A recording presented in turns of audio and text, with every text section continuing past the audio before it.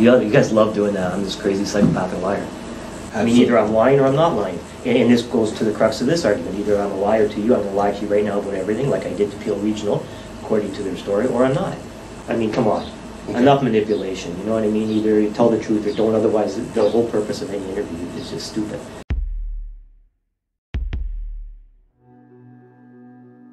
Paul Bernardo grew up in a wealthy but highly dysfunctional family, for reasons I can't even include here.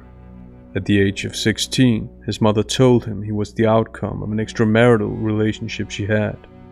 The man he had thought to be his biological father wasn't. Bernardo's victims include 3 teenage girls that suffered fatal injury. He was aided by his girlfriend, Carla. They were nicknamed Ken and Barbie. On September 1st, 1995, Bernardo was sentenced to 25 years in prison. He scored an alarming 35 out of 40 on the psychopathy checklist. What does deception look like? What are the speech patterns of a deceptive person? Paul Bernardo answers these questions and reveals psychopathic traits in the process. As I'll point out, his speech patterns point to lack of remorse and guilt, lack of emotional dimension, which I'll explain, attempts to portray himself in a favorable light at the expense of his victims, attempts to blame others for his own negative personal characteristics, and enjoyment of manipulating the conversation. My comments are mostly verbal, but there'll also be a few written comments. As always, I'll be using statement analysis, SA, and conversation analysis, CA. In the description to this video, you'll find a short description about these methods.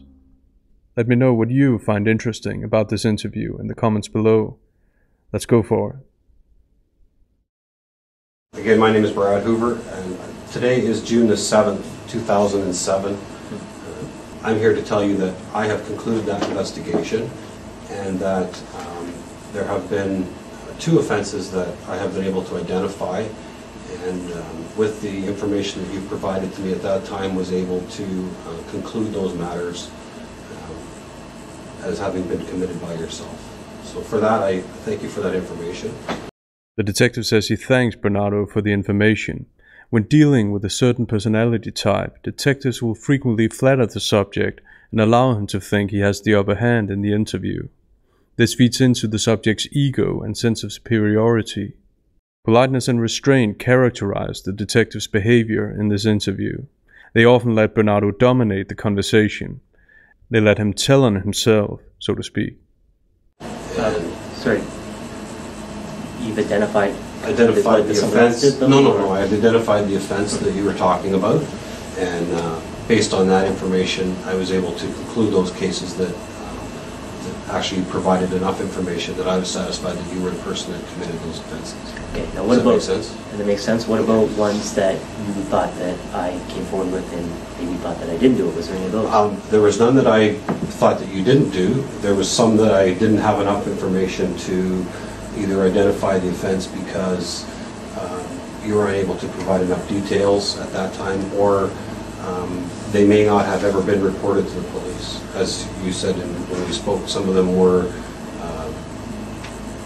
we'll call them minor type offenses, but offenses that may not have been reported to the police. In SA, it's understood that answering with a question is a way for the subject to deflect and buy more time.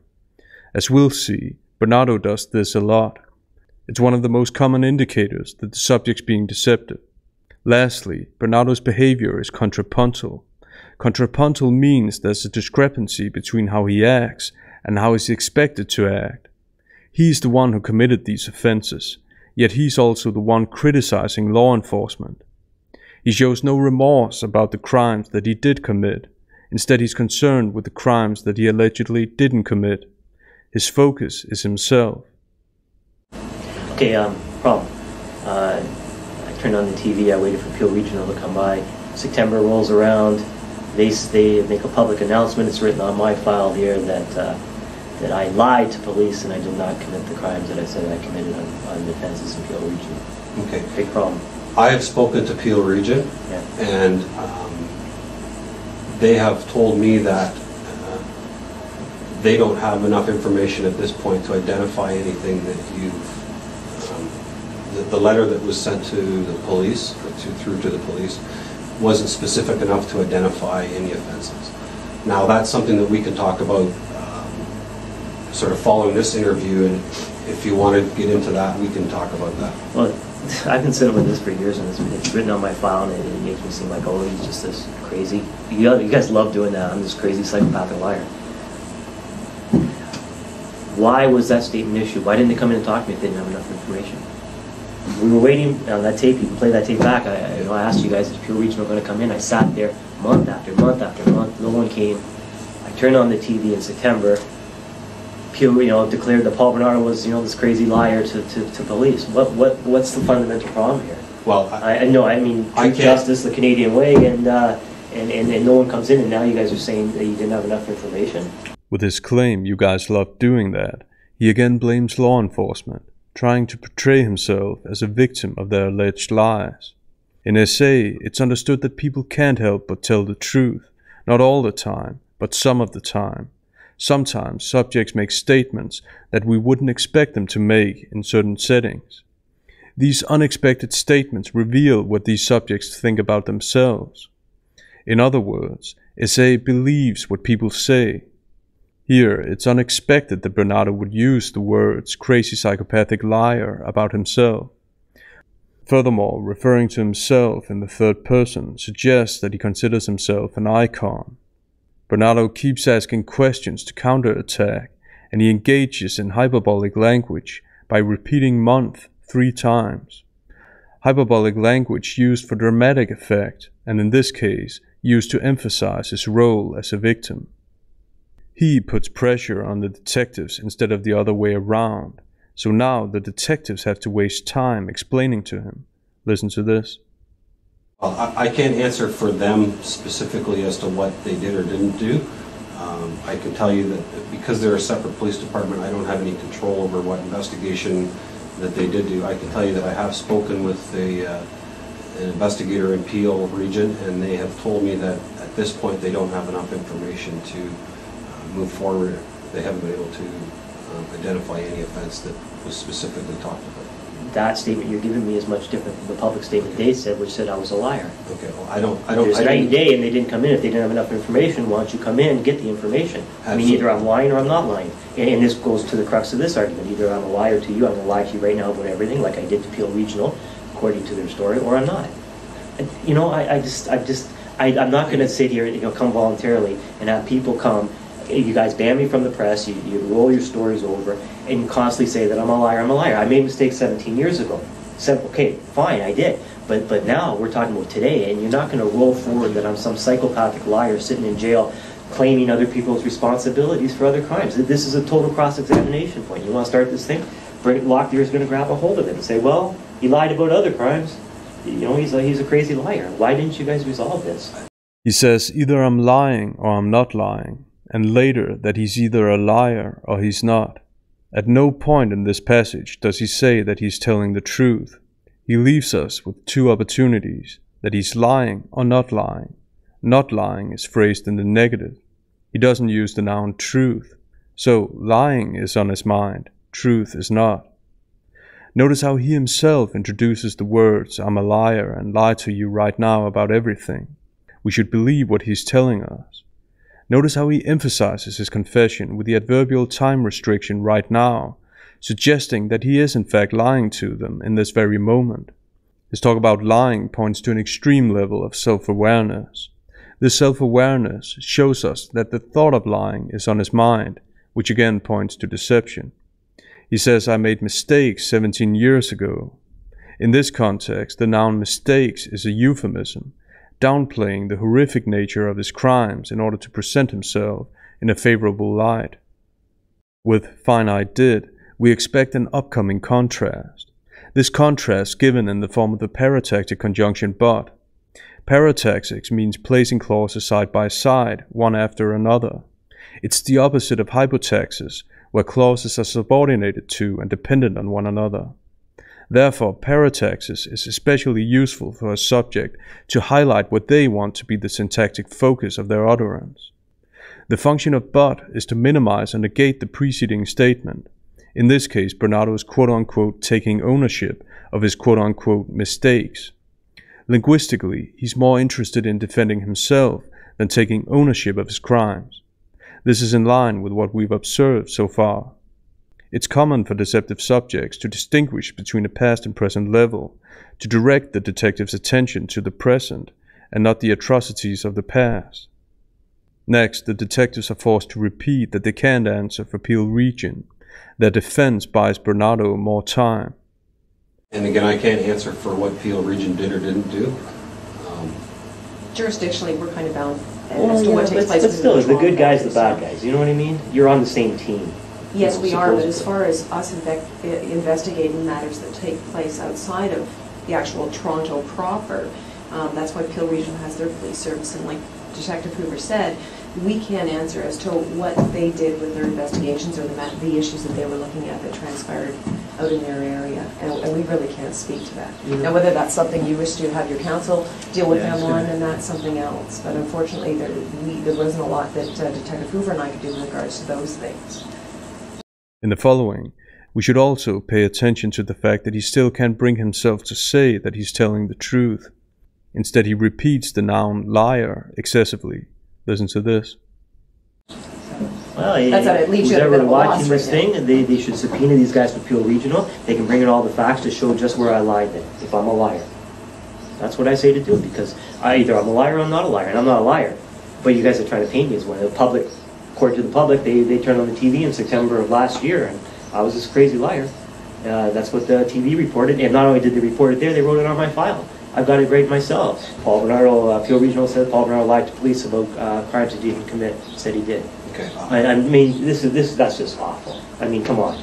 Okay. Enough manipulation. You know what I mean? Either you tell the truth or don't. Otherwise, the whole purpose of any interview is just stupid. Because if I'm this crazy liar, I'll be just sitting here lying to you about everything, right? Right? I mean, why wouldn't I? I'm just this crazy liar. Bernardo says enough manipulation. It's interesting that the word manipulation is on his mind. Criminal psychology works with the notion of projection. Projection refers to taking unwanted personal traits and attributing them to someone else. Here, Bernardo is doing just that, manipulating, controlling what they talk about. In psychological terms, he projects his own attempts at manipulating the conversation onto his surroundings. This projection manifests itself in his language. We observe projection again later on. Next, he makes a pathos argument, which means appealing to emotion and pity. And again, I don't know exactly what was said by Peel Region, and I'm not here to answer to what they said. And it's either it's one thing. I'm a human being, and to say that I'm a dangerous offender and all this stuff is fine. I mean, for publicity, get that, tough on crime, get that bad guy. But when you go to a certain point of line, it's just, it affects me totally. I made mistakes a long time ago. But don't say that today about me, because then we're lying, and then we got a big problem, because I'm looking at you and you're the bad guys, because I'm not doing anything wrong. I'm telling the truth, and you guys are walking around issuing statements that I lied here, I lied there. No? The term "you know" conveys that the subject's self-aware and thus aware of the other people in the room. The detectives are embedded in the personal pronoun you. Even though it's a common term, we take note of it in a situation like this, especially when it's repeated multiple times in a shorter passage. You know presupposes that the other people in the room know what the speaker is talking about. In other words, that the speaker is telling the truth, which of course isn't necessarily the case. In certain contexts, the term's an indicator of sensitivity, that what the speaker is saying is highly important to them. And again, the term shows self-awareness, so Bernardo is most likely pretending to seem emotional and human, as he calls himself. Again, the conjunction but marks the beginning of what's closest to Bernardo's mind, what he really wants to say. And once more, we see that he considers his feelings and his struggles to be more important than the proper labels he's been given. Psychopaths, or people with prominent psychopathic traits, lack emotional dimension. They often say the right things, using words that appeal to emotion, but ultimately they don't sound convincing. That's because their words aren't emotionally grounded, but are often aimed at persuasion instead. Bernardo says, "I'm a human being," followed by, "I mean, it affects me totally." "I'm a human being" seems aimed at persuading the detectives that he's like them in the most basic sense he could have proposed. A human being. He doesn't say how it affects him, just that it affects him totally. Totally has an emphasizing function. Here it's a disconnected linguistic element, rather than part of a rooted emotional experience. This is also evidenced by the fact that it's slightly delayed. It's conceivable that Bernardo is indeed affected, but in that case it relates more so to his pride, to not being called a liar. Not once has he said that he's affected by the victims that he heard, and who were human beings too. His emotional appeal falls flat. Again, he makes a distinction between a past and present level, thereby controlling the direction of the conversation. The distinction is initiated with a contrasting conjunction but, and notice how he does it. He formulates the present level as an imperative, "Don't say that about me today," a commanding tone. The adverbial construction, a long time ago, functions as a persuasive linguistic element, convincing the detectives of how long it's been. Once more, the noun mistakes is a euphemism for his atrocious acts. He has a need for control and a desire to portray himself in a favorable light at the expense of his victims. The need for control corresponds to the sadistic nature of his crimes and is an inseparable part of his predatory personality. For the first time, and unusually late in his line of statements, he says that he's telling the truth. The recurring expression, "you guys," has a condescending function in the setting. It's clear that he doesn't respect the detective's authority, and he refuses to take the proper humble role of someone being questioned. In the following, notice how he talks to the detectives as if he was their superior, forcing them to constantly take a defensive stance. Well, and again, those are statements that were issued by Detective Hoover or myself or Yeah, I know, but I mean, it's Attorney General who sent you guys down here. He's fighting the case. He's taking this Balkovich back, right? So it's really it's the same organization, isn't it, Attorney General? I see him on TV talking about it. But this is a separate matter from what those issues were. But it's still the Attorney General's office. Yeah, it very may well be, but like I said, we can't speak to anything that Peel Regional does or statements that they release out to the media because they have things that they were looking at. It's the same thing. If I'm a liar, take the facts that they have. They can come down and talk to me. Any cross-examine, any defense lawyer can call them up and show me where I'm lying, because you're not going to find it.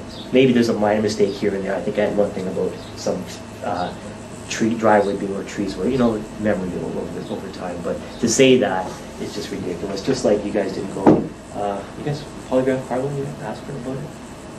Nobody from the Attorney General's went down there? Nobody cared? Again, it's the same, I know, but it's the same problem because you're making me out to be a huge liar, and this is a problem. Well, I don't have any doubt as to what you told us before. The facts that I could verify, I believe were true, and from what you've told me, you haven't told me any lies yet, so I have no personal reason to believe that you're lying. Exactly. So, again, exactly. So, but I have some questions that were given to me to ask you in relation to the Balkovich matter, Robert Balkovich matter. Before we do that, I just want to say, you understand obviously the importance of telling the truth and the consequences potentially of someone who lies to the police and not telling the truth. I think we just covered that. Actually, I was referring, you guys tell the truth. Right. Okay, so we're aware of that. And in this matter, I believe that you've had some conversation with your counsel in regards to it. And there has been some discussion about polygraph testing in this matter. Is that true or not true, or do you recall that? Well, you're opening up cans of worms everywhere. I'm just asking you a specific question. That goes back to you guys polygraphed everyone with the Camaro. You didn't polygraph Carla in 2 years since. Have you guys gone down there and asked her? Have you settled the matter with it? Because you could say I lied or whatever on polygraph, but have you asked her? Because it comes down to a lot of that issue. Okay. I mean, have you asked her? Has the Attorney General gone down there? Okay. He says, "I think we just covered that," dismissing the detective's initial utterances. With the collective personal pronoun we, he aligns himself with the detectives, as if this is a collaborative effort, such as a business meeting. The adverb actually is used to compare two different thoughts. Here Bernardo is comparing the detective's reminder of the importance to tell the truth to his own reminder to the detectives that they should tell the truth. He parrots the detective's words, "tell the truth." In daily conversations, we parrot each other's words, mostly to make the conversations flow as smoothly and politely as possible. Here, however, Bernardo uses parroting to question the detective's honesty and thus benefit his own agenda.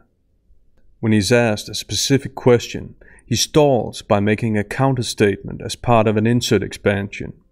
Conversations depend on so-called adjacency pairs. The question-answer relation is an example of an adjacency pair. When we ask a question, we expect an answer. When the answer is postponed because the other speaker says something else, it's called an insert expansion, since it occurs between the first pair part question and second pair part answer.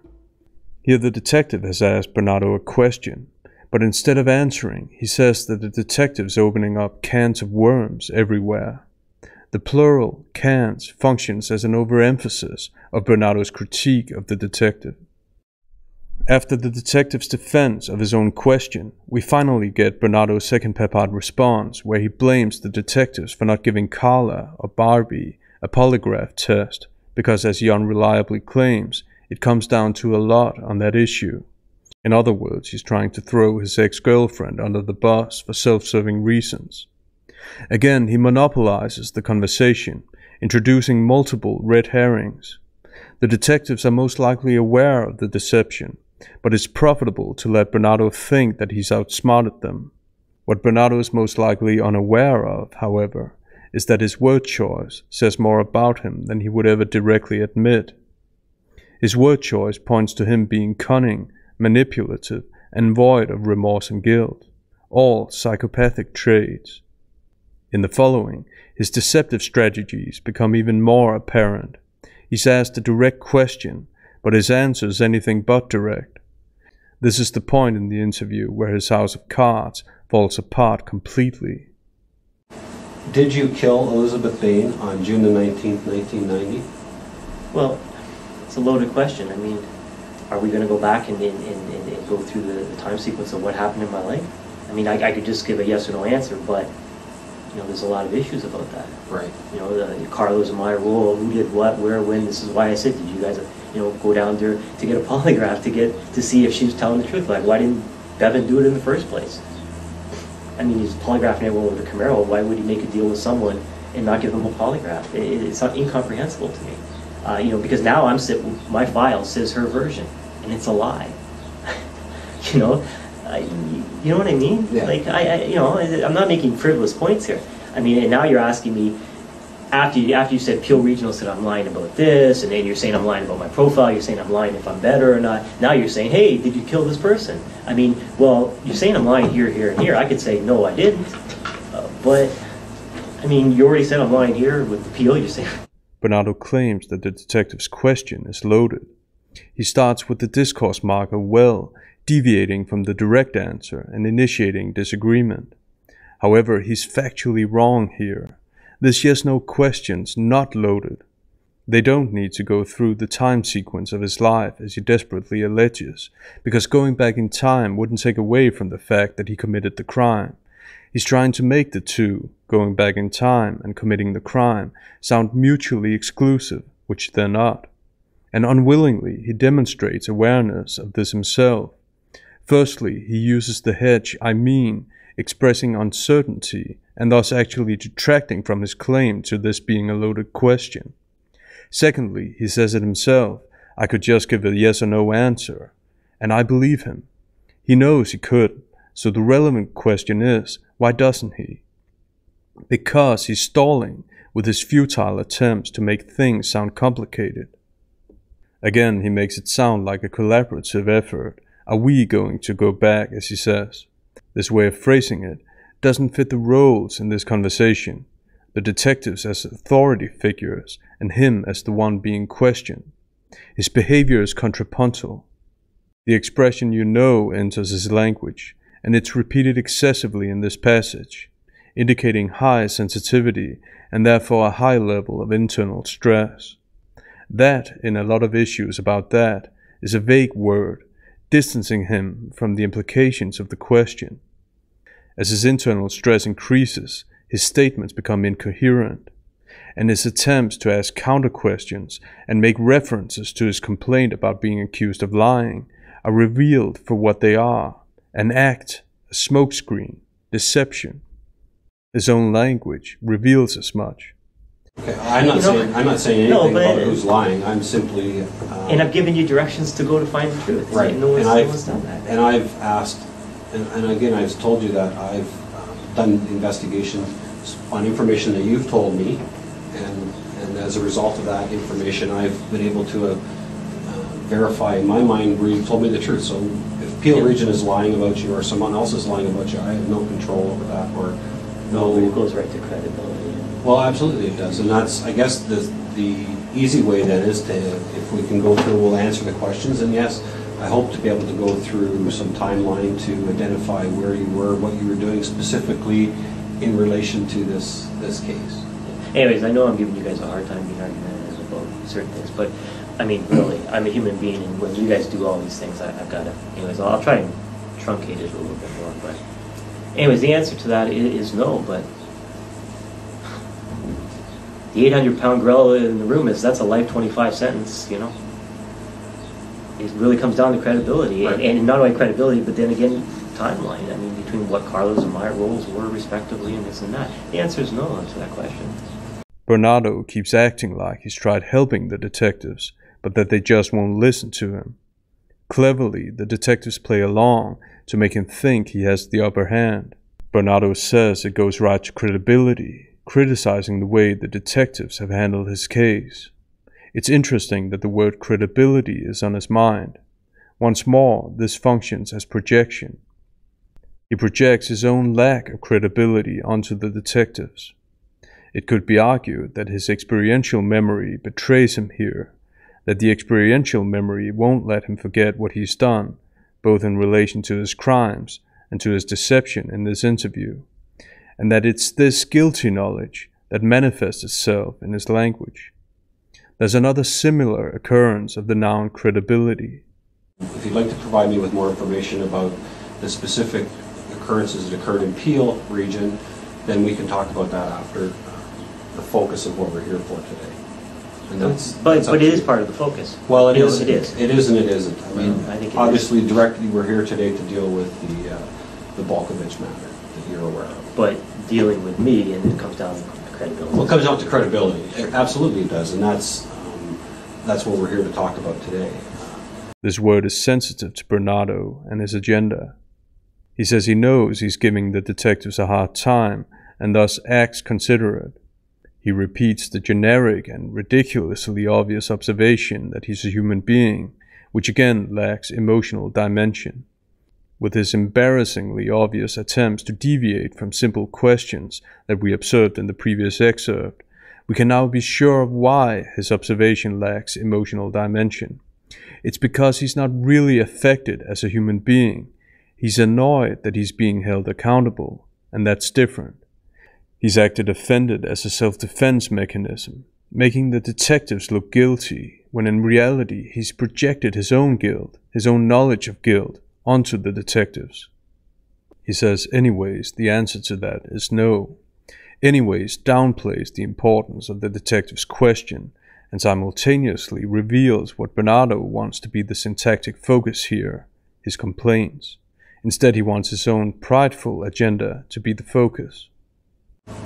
Had you ever met her? I'm going to answer that with I don't remember, because if I did or I didn't, I don't remember.